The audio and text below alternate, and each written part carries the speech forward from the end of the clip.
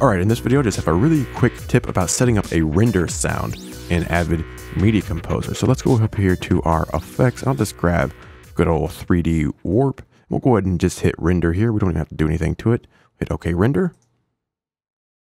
And the effect rendered, but there was no tone alerting us, letting us know that that effect was indeed rendered. Now you can actually set up a tone to go off whenever your render has finished. Let me just remove this effect real quick. Let's go over here to settings and come down here to where it says render. Just double click that. And in this window here, just come down to where it says render completion sound. Now you'll have two options, none, which is what it's on by default, system beep and render sound. I usually choose render sound. In my case, system beep and render sound are exactly the same, but feel free to come in here and play around with both of them. I'll just choose render sound. I'll hit OK. Now let's test this out. I'll come back to my effects, grab good old 3D warp. Let's go ahead and pop into the effect window here.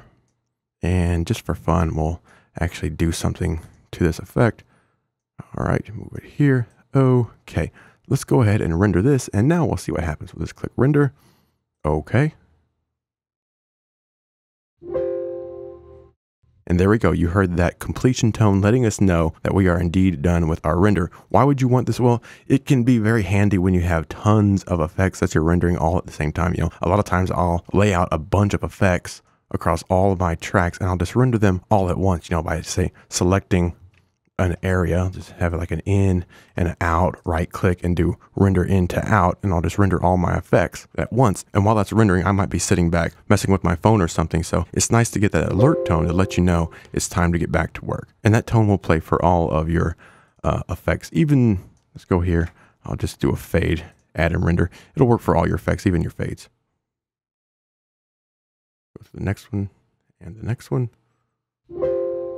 There we go. It let us know that all, I think 3 of our fades there were done. So that is how you set up a render completion tone in Avid Media Composer. Once again, just come up here to your settings tab, come down to where it says render, double click, and just set the sound to whatever you want. Click OK, and you're good to go.